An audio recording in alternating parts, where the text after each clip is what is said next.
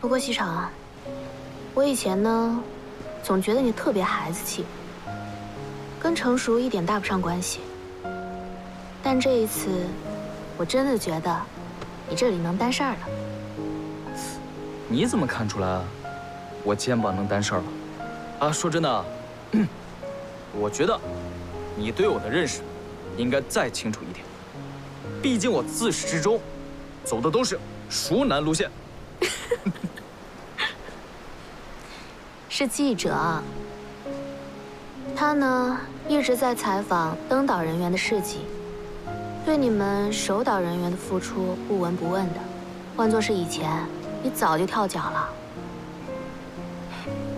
当你的男人啊，不多少都要成熟一点吗？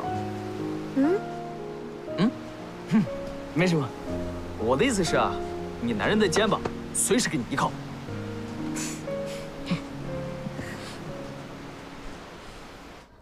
老鬼，你来岛上都10几年了，你还是没变。哼，我是来干消防的，不是养老的。变什么呀？来坐。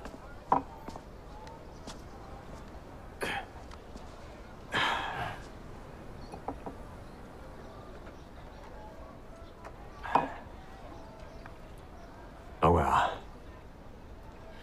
下个月我就退休了。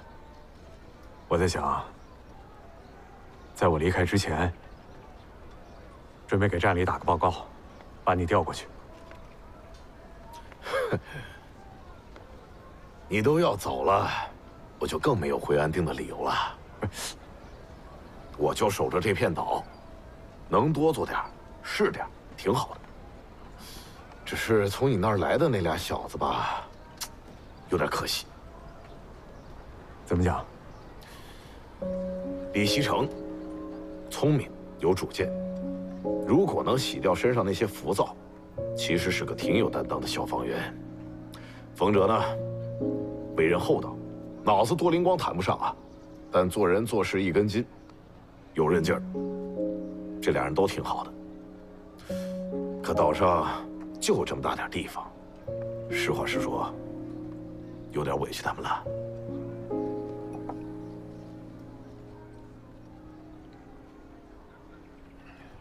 老鬼啊，这么多年了，你在岛上干消防，我在安定当站长，这一转眼就从黑头发干成白头发了，也是该替年轻人想想的时候了。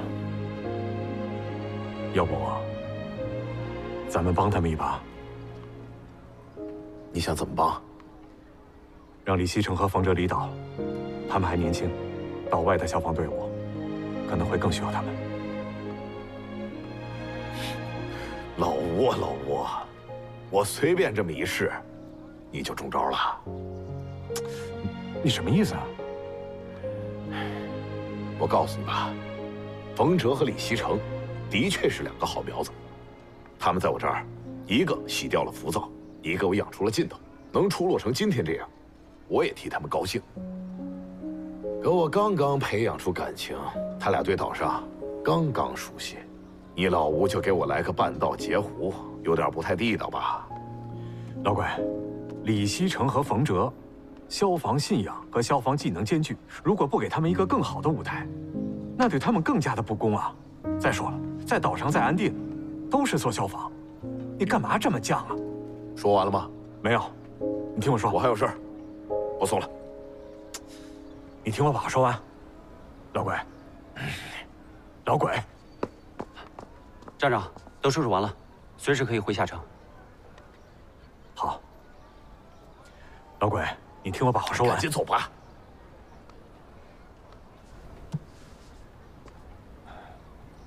你就是一头倔驴。走。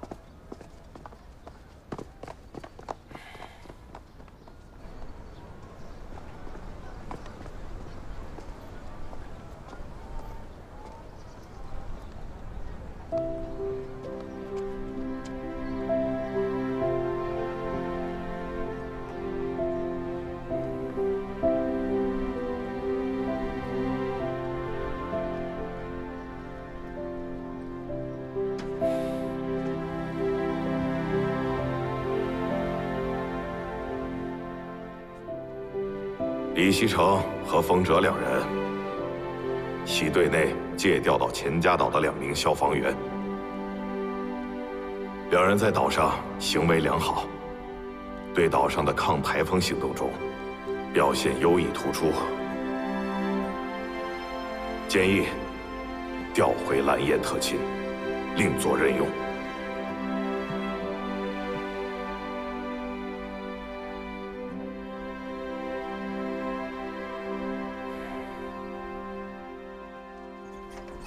王阿姨，哎，王阿姨，我们来买东西了。哎，阿姨，给我们2袋水泥，1袋沙子。2袋水泥，1袋沙子啊！哎，西城啊，你们这是不是去修码头啊？王阿姨，你怎么知道我们要去修码头啊？哎呀，老鬼这么多年，这整天围着码头转，他的心思啊，我们都清楚。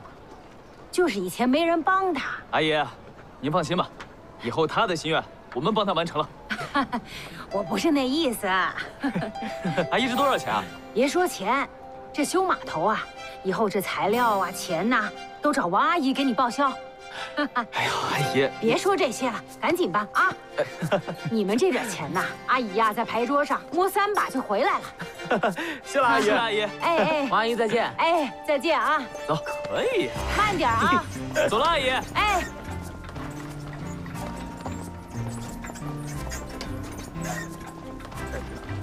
王阿姨为了2块钱，能在麻将桌上跟我妈翻脸，今天怎么觉悟这么高啊？那也说不准，也许王阿姨只是牌运好，这点材料费啊，就当做慈善了。走。哎，赶紧起来干活了啊！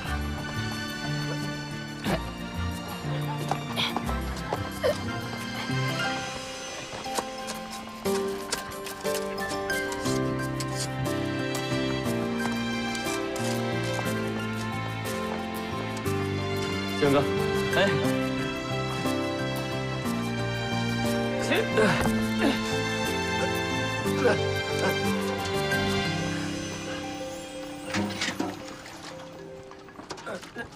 来，倒上。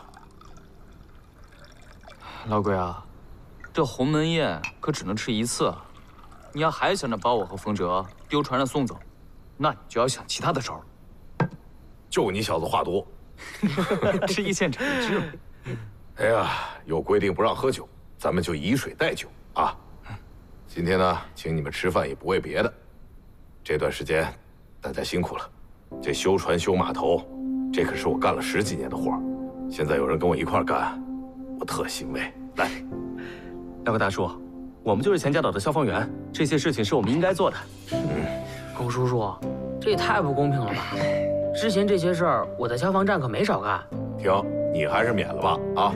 你们俩可不知道啊，以前啊，他帮我修2天船，他妈妈得找我谈好几天的话，就是怕你岁数小，靠海边危险。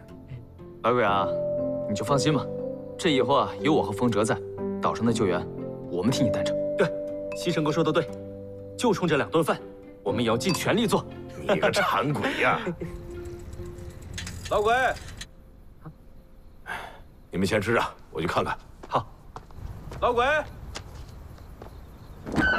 老鬼，哎，有你的信。先走了。哎，慢点啊，走了。注意安全啊！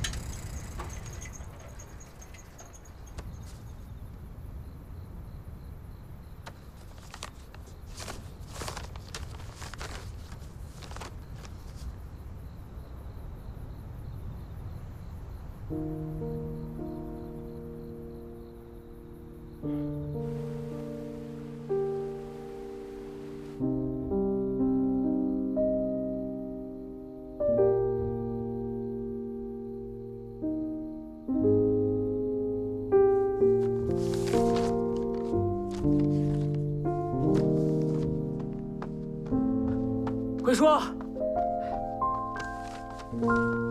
叔，坐吧。路上我跟西城哥聊了，他们答应回来住。鬼叔，咋了？孩子，你觉得他俩人怎么样？都挺好啊。丰哲哥为人善良又诚实，西城哥有时很严肃，有时又很热情。我是说，他们作为消防队员，贵叔，他俩的工作你应该看得比我更清楚啊。是啊，这俩人平时调皮捣蛋，没个正形，尤其是那个李溪成，可是到了关键时刻，有责任感，能担起重任。贵叔，到底咋了？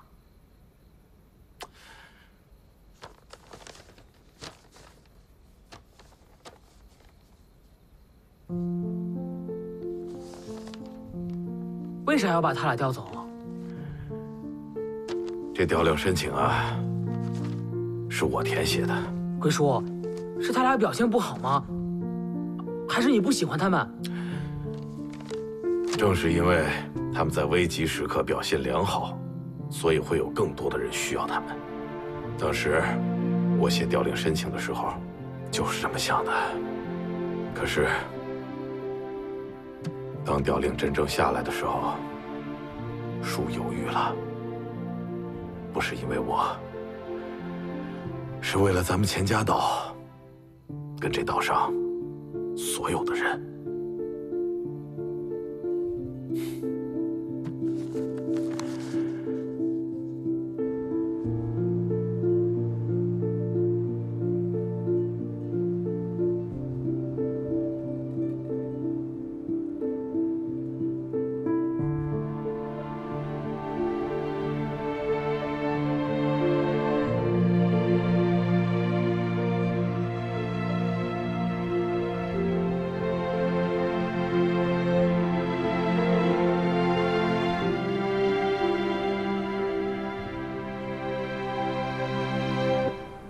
西城哥，你睡了吗？还没呢。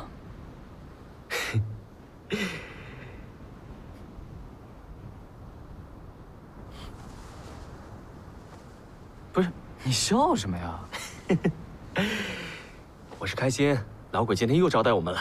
嗨，你就不怕老鬼招待咱，是再把咱赶走啊？怎么可能？他上次一句话都不说，还吊着个脸。这次他那么热情，肯定不是赶我们走。哎呀，可以啊，都学会察言观色了。那当然，跟你这么久了。哎呀，小时候我妈就说我笨，可我现在比以前聪明多了。你之前跟我说过，你妈妈是在四川是吧？嗯，我妈在四川最好的医院做重症监护室护工。她以前觉得我太笨，容易吃亏，想让我留在四川。但是我觉得，正因为我笨，我才要出来。只有吃了亏，才能越来越聪明嘛。那你爸爸呢？你从来都没有跟我说过，你爸爸在哪儿？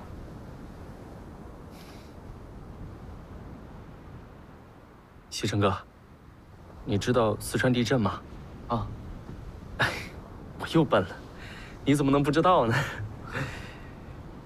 我爸在地震中去世了。走的时候，我就在他旁边。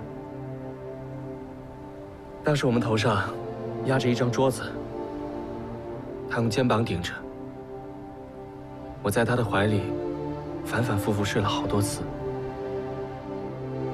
当我最后一次醒来的时候，我爸跟我说他坚持不住了，要我爬出去。之后就再也没有说话了。后来我就用手挖，终于爬了出来。但是我发现，整个村子都变了，山和路都变了。我走了30多里山路，才出来。后来救援队告诉我，我是唯一一个从里面跑出来的人。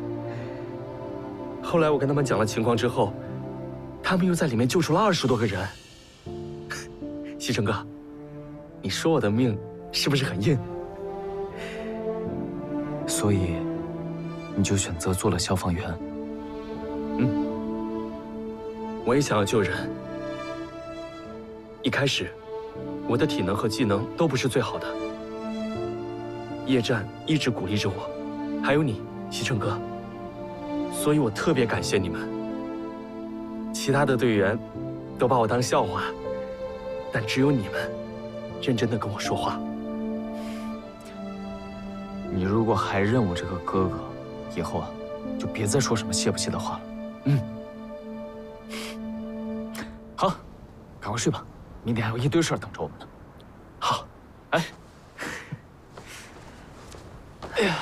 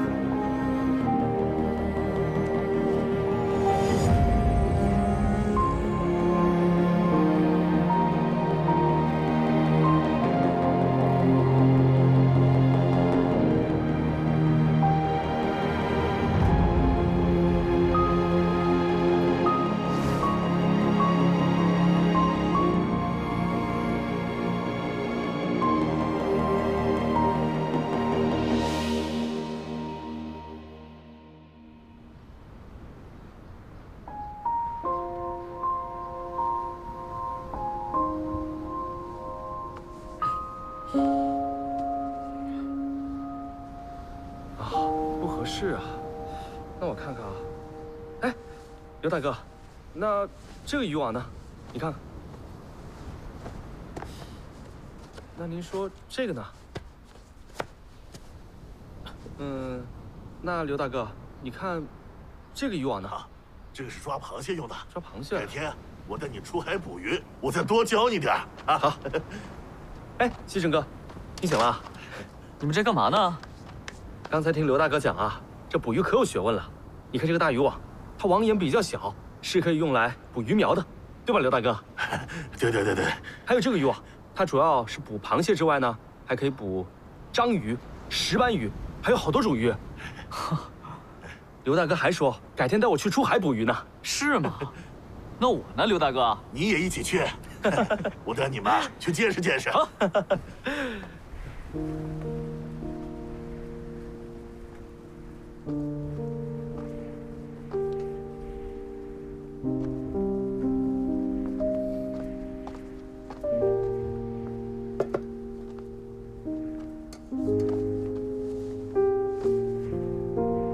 鬼叔，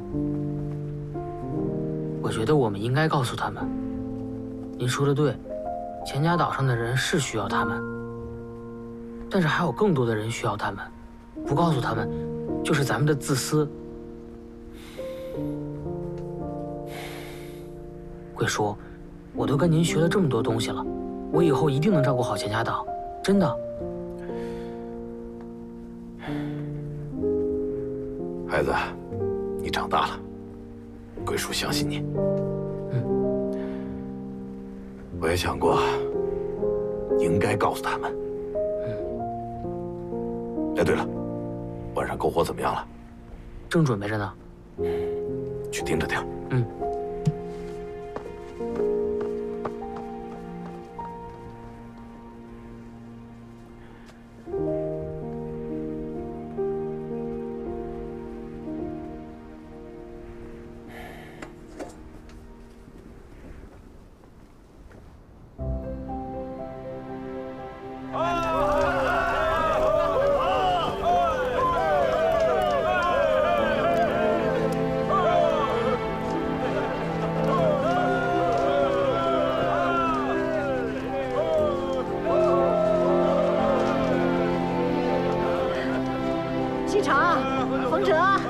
阿姨，毛孩儿把你们救驴友的事告诉我们了。阿姨觉得你们消防兄弟特别不容易，阿姨敬你们俩。哎，阿姨，这都是我们应该做的。对。哎，阿姨先干为敬啊！哎，慢点喝，慢点喝，阿姨。哎呀妈，你赶紧去跳舞吧。哎，那我不陪你们了啊。走。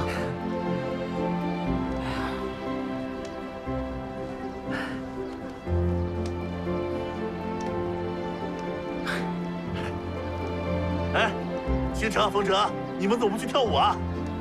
刘大哥，我们哪会跳舞呀？不去了，不会跳舞啊？既然这样，来，我老刘敬你们一杯。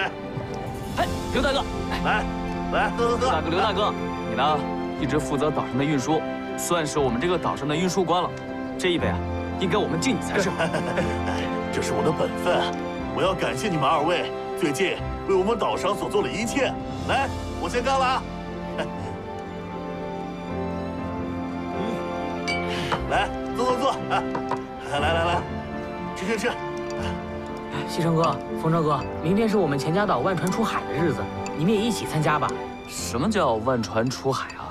每年台风季过了之后，钱家岛的渔民就会出海捕鱼，场面十分壮观，所以叫万船出海。不对呀，毛孩，老鬼让我明天送他们2个离岛去下城啊。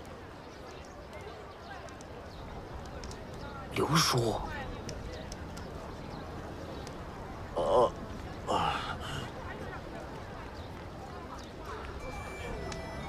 西城哥，风车哥，其实你们的调令已经在鬼叔那儿了，千万别怪我啊！我没提前告诉你们。还有，调令是鬼叔申请的。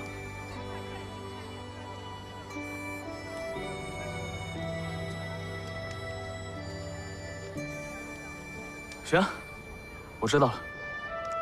刘大哥，明天一早，我就陪你一起去那个什么万船出海。刘大哥，来，扶着，人都来点儿，来，都不动筷子呢，怎么？好吃。你们不吃，我都吃了啊。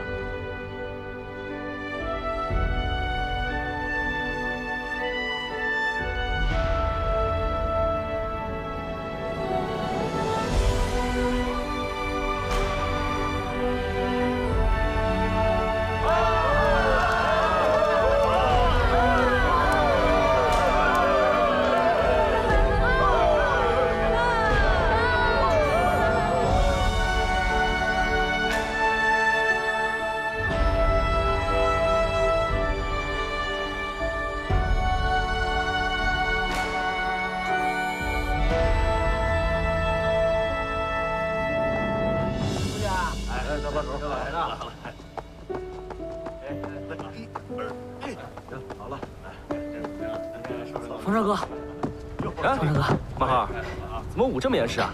小心点。我这不怕被鬼叔发现吗？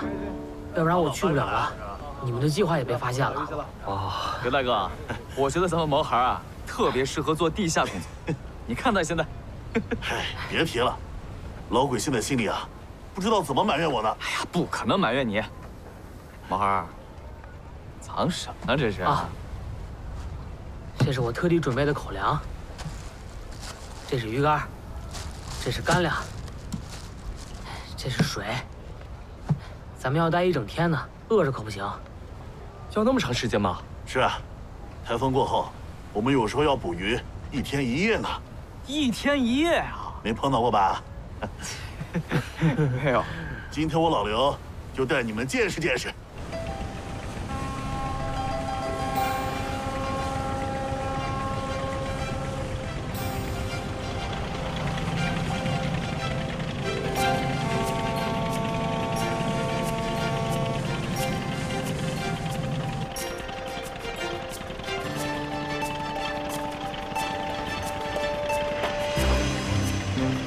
冯正，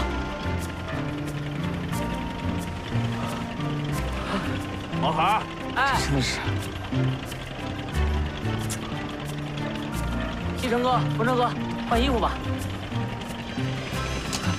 就刘大哥穿的这个？对啊，赶紧换上吧。穿成我这样就行。酷啊！西城哥、冯正哥，把手套戴上，一会儿拉渔网容易划伤。哈，经验啊！那必须的。看着啊，看我老刘怎么教你们捕鱼啊！哇！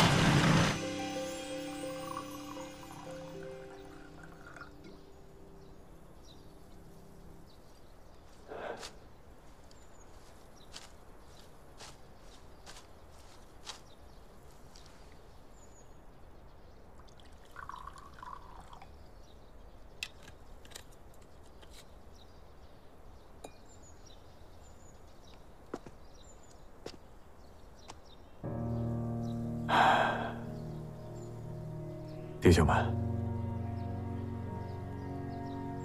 一转眼都17年了，想你们了。经常做梦梦见你们，梦见你们天天说我话多唠叨。我现在话是越来越多了，越来越唠叨了。可能是年纪大了吧。大勇，你儿子考上消防救援学院了，成绩还不错。我已经替你把他送进学校去了，你放心吧。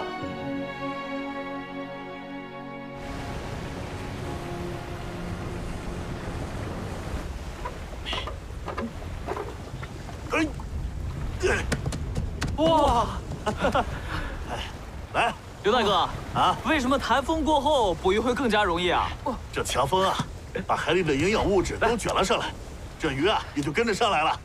哦，这渔民真够辛苦的。我从小就出海打鱼，习惯了。这一天不出海啊，我就浑身啊还不自在。我们是渔民嘛，出海打鱼是我们必须做的，也是我们喜欢做的。就像你们这些消防员一样，不管前面再危险，哪怕是刀山火海，你们也要向前冲，不能后退，是吧？对。来，到后面，给我到后面去看看去。好，走，小心啊！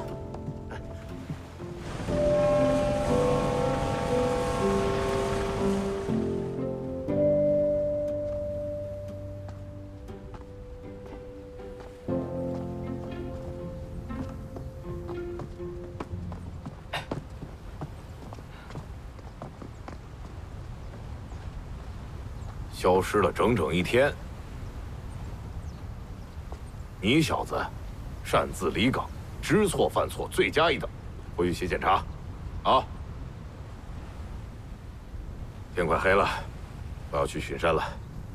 大贵啊，我陪你一块儿去吧。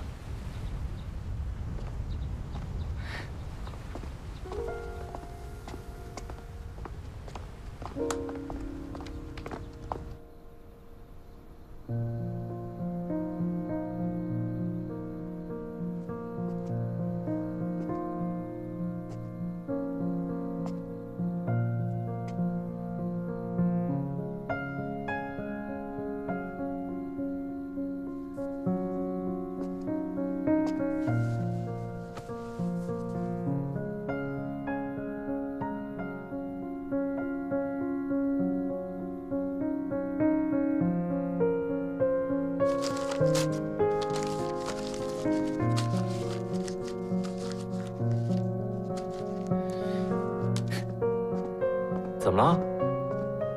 不会写检讨书啊？哥帮你写。风车哥，我舍不得你和西城哥。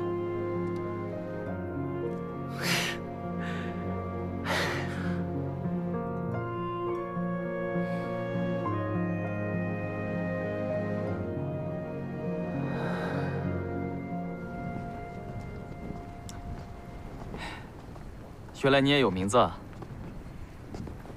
耿明。这个名字很多年没人叫过了。耿叔啊，给我讲讲当年安定的事儿呗。那个时候年轻，脾气臭，动不动就跟他们翻脸，所以啊，就给我起个外号叫老鬼。老吴是我们班长，我们班做内功的，是安定的中坚力量。几年时间里，同吃同住在一起，每天看着那几张脸，都看得你想吐。可谁又能想到，只是一次事故，就再也看不到这些脸了。想看，只能看照片。可照片不会动，不会笑，不喊你老鬼，你会觉得一切都那么静，静得可怕。所以啊，我主动申请来收导。西城，珍惜身边人。那后来呢？为什么你在这个岛上一待就是18年。钱多多，他是班里最小的，也最喜欢跟在我屁股后面。他总说要邀请全班到岛上来，他带我们出海捕鱼、吃海鲜，还说我们一定会喜欢上钱家岛的。可是直到他牺牲，我们都没来过。36化工厂爆炸事件之后，老吴留在安定，我就申请到钱家岛。多多没有骗我，上岛不久啊，我就喜欢这儿了，索性啊，也就没有申请再调回去。这一待就是18年。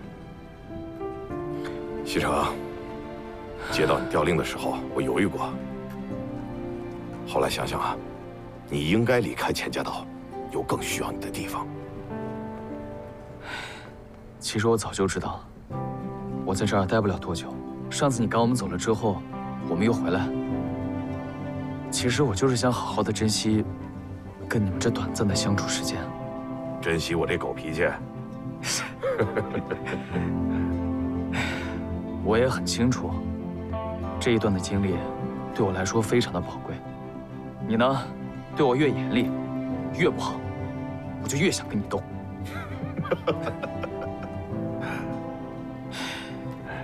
其实我真的挺舍不得你们的。有机会去到下城，来家里坐坐，尝尝我们家长起的手艺。一言为定，一言为定。你小子心里跟明镜似的。走。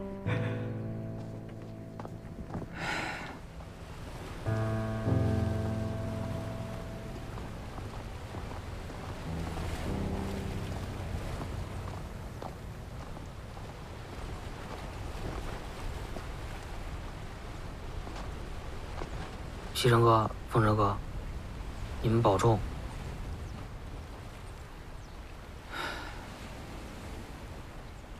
西城哥，不用看了，鬼叔说他还有事儿，就不来送你们了。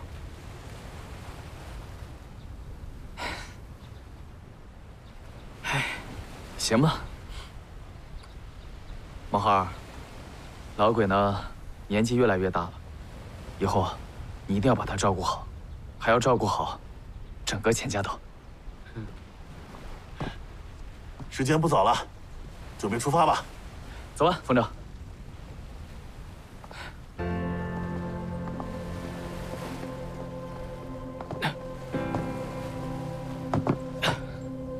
风筝哥，有空了多来看我。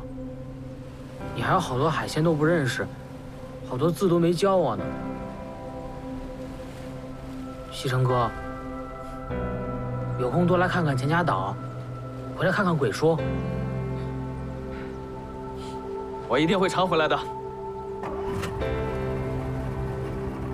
站稳了，我要开船了。走了，毛孩。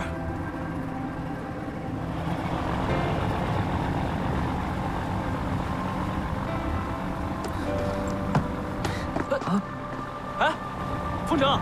西城哥，我会写申请调令，我要留在岛上，我要帮助钱家岛。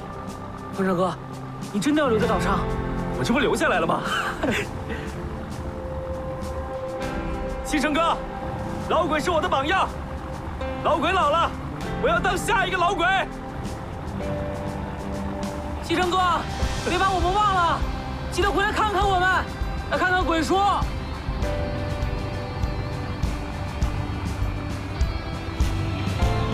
保重，我们会想你的。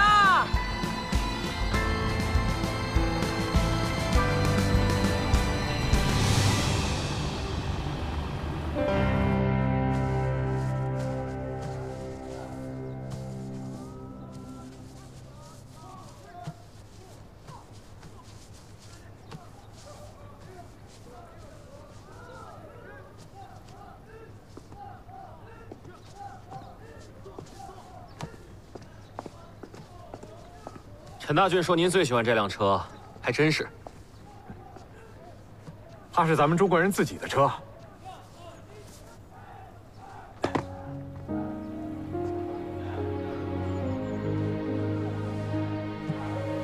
秦航啊，我干了一辈子消防救援了，你别说我目光狭窄啊。那个词儿怎么说来着？情怀。情怀。啊，也就剩下情怀了。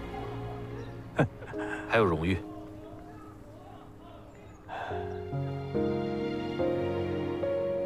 真是舍不得他们呀。启恒，安定交给你了。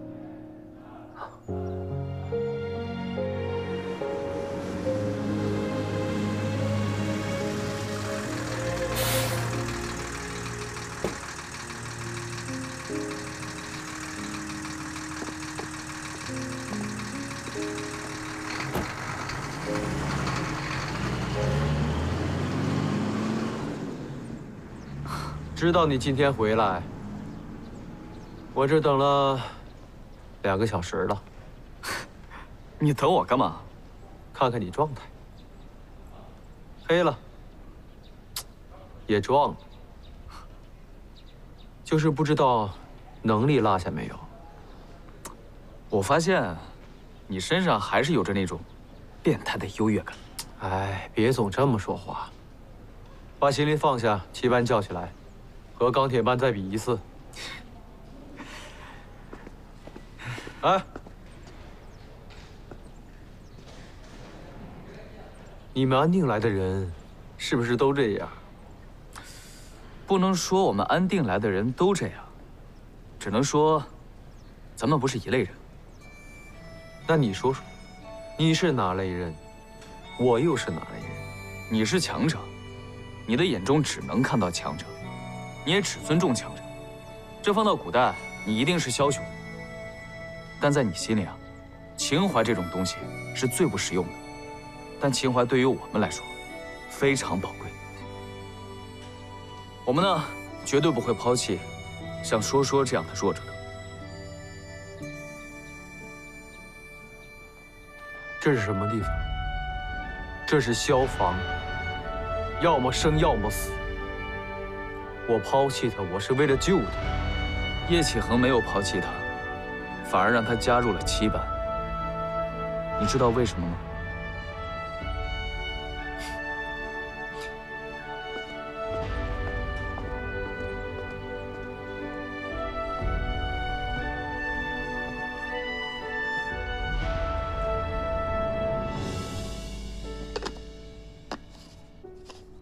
怎么想的？啊？说说。我申请调回安定，因为安定需要我。胡闹！这是理由吗？哦，安定需要你，蓝焰不需要你吗？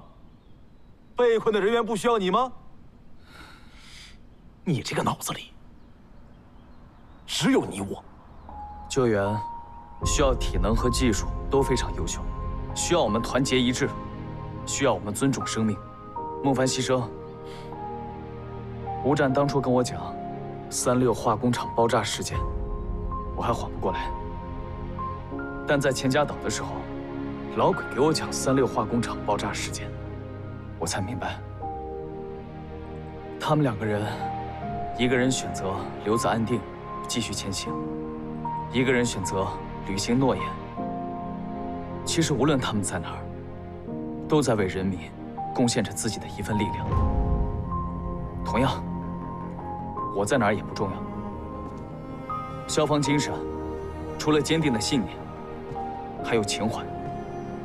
情怀，同样支撑着我前行。所以我想申请调回安定。你和叶启恒都年轻，都有想法。我不管你们的思想是不是有局限，外面的空间我给你们。但是有一点，你给我记住：不管到哪儿，都要坚守自己的信念。是。